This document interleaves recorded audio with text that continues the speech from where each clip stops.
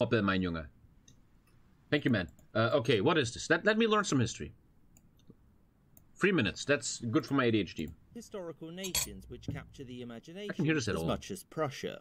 There are few historical nations which capture the imagination as much as Prussia, with its staunch militarism, its dedication to phenomenal facial hair, and its iconic borders. Yet, if you look at a modern map, you'll see that there's a distinct lack of Prussia. But why? What happened to it and where did Prussia go?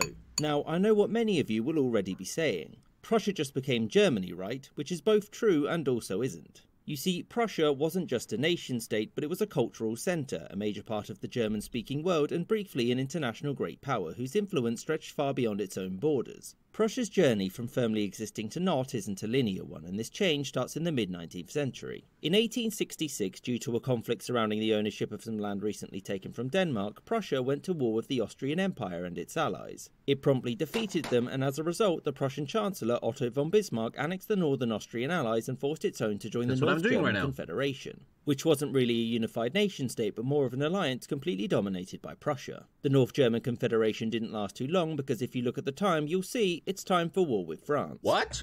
Is it? What? Okay, thanks. And in this war, the Prussians were on the same side as the southern German states who came to its aid. And after defeating the French army, the victors proclaimed the creation of... Dude, Prussia was shitting on everyone, man. What? Yeah, I just got spoiled, man. Prussia was shitting on everyone. It really makes sense.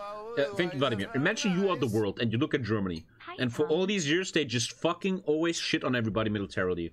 And it really makes sense that after Hitler was defeated, after World War II was done, you kind of realized, listen, boys, something needs to fucking happen, man. Something needs to fucking happen. It really makes sense. The German Empire, and for many, this is where Prussia ceases to exist. Except that it didn't. The German Empire, as the name suggests, was an empire, and it consisted of several kingdoms, duchies and principalities, all of whom were considered to be semi-independent, barring matters of collective defence, that is. The emperor of this new Germany was also the King of Prussia, and the empire's chancellor was automatically the Prime Minister of Prussia too. Despite Prussia's dominance of the new German state, it shouldn't be seen as Prussia's... You know what I think is so massively interesting in human history, like genuinely, and I know Chad is going to explain it in detail. Look at this map. Look at this map. This map kinda, in ways, shows how Germans vote nowadays. This, like, AfD, CSU, and stuff like that. A lot of historical maps have relations to nowadays voting behavior, man. I think that is so interesting and so crazy. Like, I've seen this picture once. Maybe you guys can find it. I've seen this picture once on 9gag. 9gag.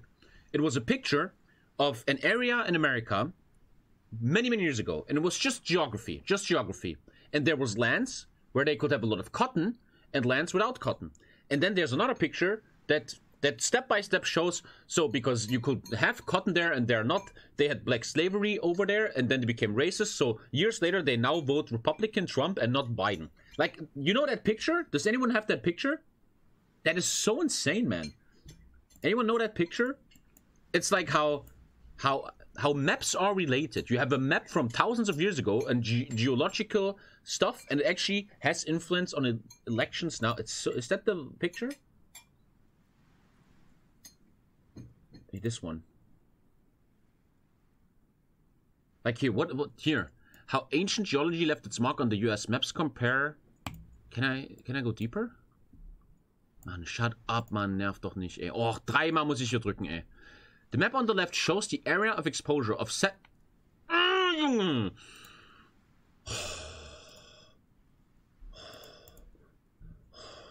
4 fucking buttons and then adblock. Alhamdulillah. What is this, for example? You get the point, right? Damn it. Blah, blah, blah. Shortly after the Leave campaign triumphed in the Brexit vote, Britain's referendum, blah, blah, blah. BSF... What? I don't understand this map. Is it relevant that Brexit vote correlates exactly to the map of mad cow disease? Isn't that insane? What? That can't be real. This is mad cow disease and this is... Fuck off. So if you vote for blue, you have mad cow disease. This is insane. This is so interesting. What the fuck is this now? What? Polish election results overlaid on a map on the former German Empire. Former Germany votes for Komorowski, and the ones that weren't German will vote for... Isn't that super insane, man? Isn't that insane? I think that is so interesting. Like, just because the universe put certain ripe soil in a certain direction, they nowadays vote for this or this. It's so crazy. And it kind of shows you how simple... Sometimes history and the human race is simpler than you think. It's all just about your surroundings, man. Humans are a black box. Prussia's dominance of the new German state, it shouldn't be seen as Prussia simply becoming the German Empire and as having annexed the other parts. They were all separate in the same way that Hungary and Austria were separate in the Austro-Hungarian Empire. Like all empires, the German one didn't last forever, and after World War I it was dissolved, lost a bunch of territory, and was succeeded by the Weimar Republic. Much like the rest of the empire, Prussia lost its royalty and became the Free State of Prussia minus these lands, and it was now governed by its own diet. Now, obviously, Prussia still existed, but it was very changed and no longer reflected what it's historically famous for. For one, it was one of the more stable parts of the troubled Weimar Republic. For example, its state government was nearly always run by Otto Braun of the Social Democratic Party, which brought it into conflict in the late 1920s with the conservative German Chancellor and the central government. To fix this, the German Chancellor Franz von Papen and President Hindenburg issued a decree in 1932 simply dissolving the Prussian state government, and von Papen was now directly in charge of the state. He didn't last, and neither did the Weimar Republic, and its replacement maintained direct control over Prussia. The new government reformed Germany's internal states into new units called Gau in 1934. And this was basically the end of Prussia as a single territorial unit, but there were some titles and traditions which remained. Along came World War II, and as you'll know, Germany lost this one too. As the country was being occupied, Otto Braun approached the Allies and asked them to reinstate Prussia as an independent state. Did he? I never knew this. He asked to bring Prussia back, but they were like... But in 1946, who was living in Prussia? Was it Polish people or Prussians?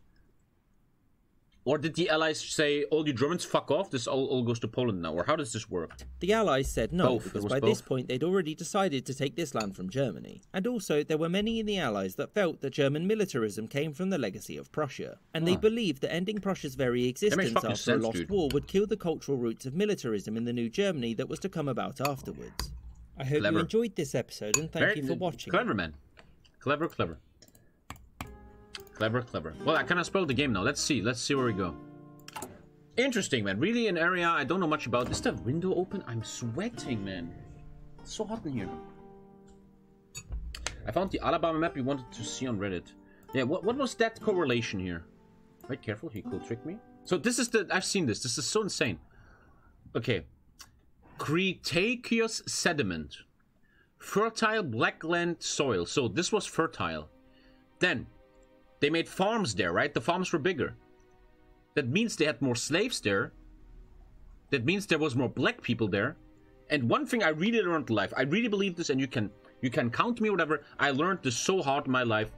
If you live next to minorities, you will understand them more. If in your life you see people of color, trans people, whatever, it's so much more likely you will understand them and be for them. Most xenophobic people are people that never see Xenos, you know? And because they had a lot of blacks, they are now voting Democratic. Just because the soil was fertile there thousands. Isn't that insane, man? But it makes sense. Dude, everything is together, man. Göring was the minister president of Prussia, but it was zero meaning. There are countries with Prussian army legacy, for example, the Chilean army. What? Chile?